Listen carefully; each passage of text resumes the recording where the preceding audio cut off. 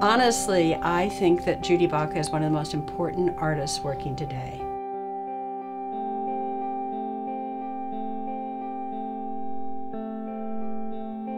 Not only because she has mastered all the technical skills of painting, drawing, creating murals, but also because Judy Baca has expanded the very definition of art to include using visual expression as a way to build and strengthen community. She began working on what became the largest mural on the planet, which is called the Great Wall of Los Angeles. What she did was bring together at-risk youth from various communities in Los Angeles and educate them in art thinking and art production.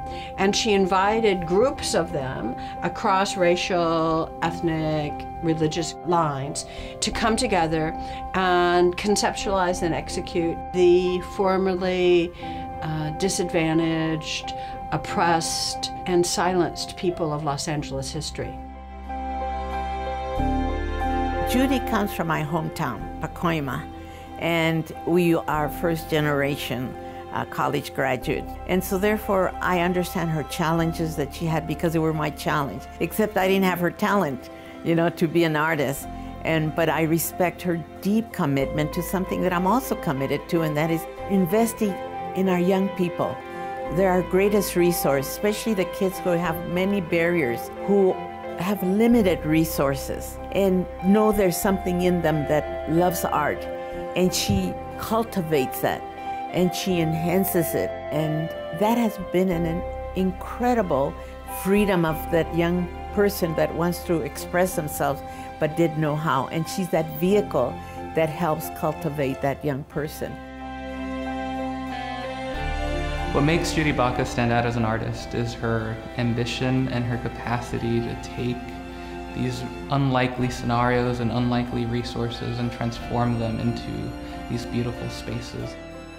We've made a lot of innovations. I think that's been one of the most exciting things being a young artist, is seeing someone have the capacity to take an idea to scale and to fight for the idea when it's actually a really important one.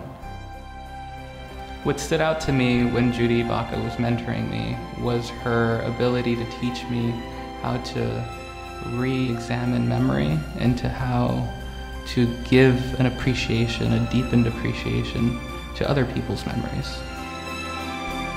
When I first met Judy, I'd spent a lot of time just writing about her work. And the first time I met her, I actually was speechless. Judy is someone that has focused across fields and across ages and across race and culture.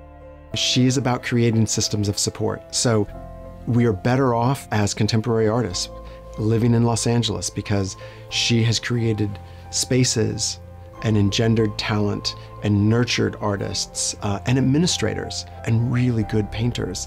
All of those different aspects, any one of those would be fantastic for one person. You did a great job, good career, but Judy's held those all together and really pushed those ideas of what it means to be an artist.